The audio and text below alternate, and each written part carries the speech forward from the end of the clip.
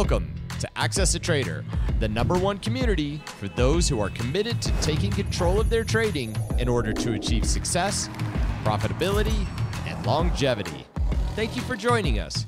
Here's Dan Shapiro to help you find your edge, master your process, and own your future. Hey guys, good evening everybody. Welcome to another edition of the AccessATrader.com nightly wrap-up show. A lot to talk about. Hope everybody is doing well. At least we are out of the range. We'll get to that in a second. Guys, if you are brand new to the channel, please like, share, subscribe if you are new. This is a daily vlog or blog, or all the kids call it, of our thoughts on unbiased technical analysis. And for 3 weeks, we went sideways. Okay, we couldn't get out of the channel to the upside. We couldn't get down. We couldn't get below the channel to the downside.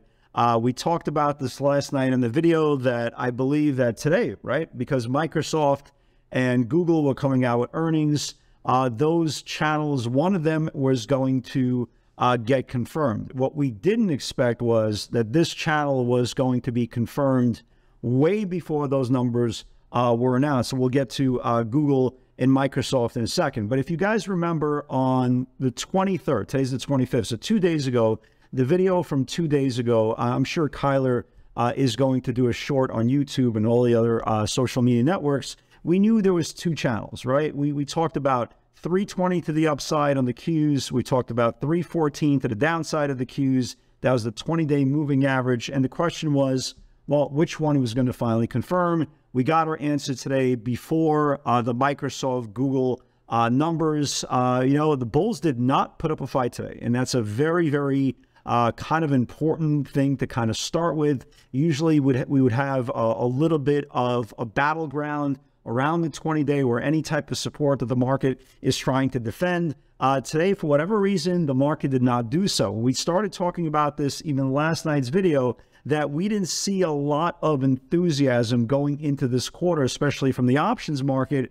And that's how the market, you know, really played out this morning. The stock that actually let us down was Microsoft. The stocks that were getting killed today prior to their earnings release were the cloud names, right? And obviously everything in technology went down with it. We talked about the efficiency of how some semiconductors were breaking down. We talked about AMD that lost its 50-day moving average yesterday, confirmed today. We talked about RBLX that lost its lowest from the I forgot what it was called. It wasn't earnings, but their I forgot what it was.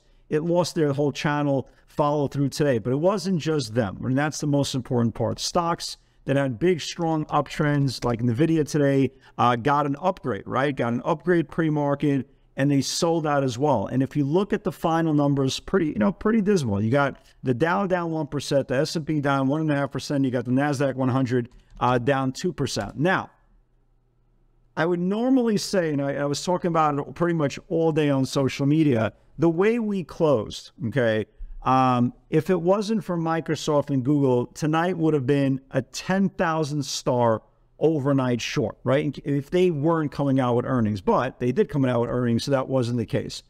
Now, here's the question going into tomorrow. And again, you could see after the close, Microsoft surging, Google surging, and Google's coming back down a little bit, but they are surging, both beating their numbers, and they both attributed to their strong quarters, or at least on the surface strong quarters, to the cloud space. As you can imagine, the cloud stocks are waking up as well. Chipotle, again, Chipotle is a very interesting company.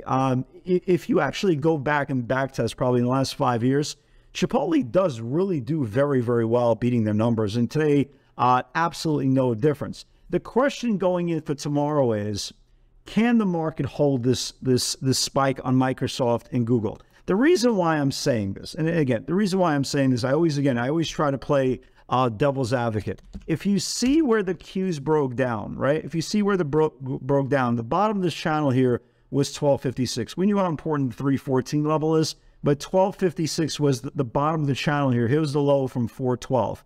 If you look where the Qs are spiking back into right now, okay, they're spiking back into the 1250 area. Everybody see that, guys? As of right now, I don't know what time everybody's going to watch the video, but as of right now, the Qs are back to 31250s. That's supply. Everybody see that, guys? That's supply. That correlates perfectly with the 1250s level that it broke down from the April 12 lows. So it's going to be very, very interesting to see. If I'm a betting man, and again, I'm not, but if I'm a betting man, right, I think it's going to be a very, very tough time for the majority of these stocks to get back above supply. We will see. I hope I'm wrong, right? I hope I'm wrong. But it's going to be a very, very tough time, at least in the morning, that a lot of these stocks that broke down today, broke down very, very aggressive levels. And right now, they're just trying to get back to the levels where they broke down. It's going to be very, very interesting to see if they get rejected back in the regular session on the Qs, if they get rejected back in that 12.5, 13 level. Now, if the bulls reclaim back 314 on the close, then we're gonna completely confirm what we already knew, how crazy this market really is. But on the surface, from the technical aspect, on the service side, you know, at least at the open, I want to see how the bulls handle that 12.5, 13 level, and if they start getting stuffed, and we see names starting to roll over, right? Because keep in mind, today was a lot of technical damage, guys. We broke down pretty aggressively from this 14 level all the way down to 10, which we closed pretty much at the lows. So it's going to be very, very, interesting to see, can the bulls gap and go, or are they going to get stopped into supply? I'm going to be ready on both sides. Again, going into tomorrow, I have a slew of shorts that broke down today, right? But in case we do rally, I am going to start looking at the two. I'm not going to get creative on the long side. I will look at the two stocks that if they could get above their channels, like for example, if Google gets above their channel, maybe explodes. If Microsoft gets above their daily channel, maybe explodes. So if you were going to look at anything tomorrow on the long side, don't look for the stocks that broke down today, right? You don't want to look stocks that are broken down that are just trading back and attempting to trade back into supply. At least if we do attempt to rally, look at the Microsofts on the daily charts, look at the Googles on the daily charts. And if they start confirming the daily charts, then everything else will get pulled up as well. It's not a sequence of, well, let's see what hasn't rallied yet. It's more of, hey, these are the stocks that are rallying. Here's the catalyst. Here's their strength, and wait on the index on the QQQs. Let's just make sure they're the ones going to lead us back higher. But there's a flip side to that as well. If they start selling off, right, and they hit supply, you don't want to look at them for the sell-off. You want to look at the stocks that broke down today, right, and continue to break down. Again, look at NVIDIA, guys. This is the lowest close in this whole formation. If NVIDIA starts losing back the bottom channel here, you can see the low here, and you can see the low here on April the 14th. It's exactly the same number, right? It's exactly the same number. If it starts building below this channel here, look how much room it has to the downside. If you look at the options market, they were coming very aggressively for the 260s and the 255 weeklies. We have to definitely pay attention to that. Look at a name like Snow. Again, it's rallying today after hours like everything else in the cloud space because of the Google and Microsoft strength in cloud. But if Snow starts giving up, right? If Microsoft starts ticking down and they get stuffed and they start losing the bottom of the channel here, again, there's a lot of room to go down. Tesla. Okay, well, we talked about yesterday. There was a buyer in the crowd yesterday the whole day, right? They were just propping the stock up. There was a buyer in the crowd again, second day in a row, but it did exactly what we talked about yesterday. Although there was a reload buyer in the crowd, and again, we could look back at this a week from now, a day from now, 3 days from now, and turn around and maybe there's a filing, maybe Elon, maybe his brother, maybe Kathy, who knows? Maybe there's Sovereign Royal Bank of Zimbabwe, who the hell knows, right? But if there was somebody who was buying this, buying the stock, there's going to be a filing. We don't care about that filing. It's not a question of a filing going long. It's the question of, can the stock price improve on this reload buyer? And so far, what we talked about in last night's video, it did not, right? If you see, it put in a lower high from yesterday. So even though there was a buyer for 2 days in a row, it's still put in a lower high from yesterday's channel. The key is, and this is kind of what I've been watching for yesterday, when we talked about yesterday, we're going to be talking about this again right now. The key is, once this buyer gets cleaned up, and we don't know who he is, we don't care who he is, but if this buyer gets cleaned up and it starts taking down the channel, you can see the 60-minute view, right? Again, excuse E-signal is a bad tick. But if it starts getting below this bottom channel here, again, folks, they were coming for the 150s, the 155s. We saw the 145s for summertime expiration. There's definitely put buyers coming into this name. So we're watching for the final cleanup for the next couple of days, and maybe that doesn't happen. But in case it does happen and they do clean up that buyer and they do clean up and they finally confirm the bottom of the range here, I do believe there will be a next leg down. So that's the cool part of it, right? That's the cool part of it. We are prepared on both sides of the ledger. I'm definitely watching NVIDIA tomorrow for more downside. I'm watching for a potential reversal back on Tesla.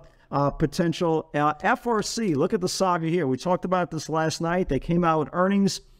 They got a big haircut this morning. Really big haircut this morning. It continued to go lower. There's rumors going around that they might get seized by the government. Again, this spilled over to all the banks, not just the regionals, to all the banks. You saw Citibank, you saw Bank of America, but obviously the regional banks, got hit. HVAN, all these, New York City, NYCB, right? All these regionals. Was it NYCB?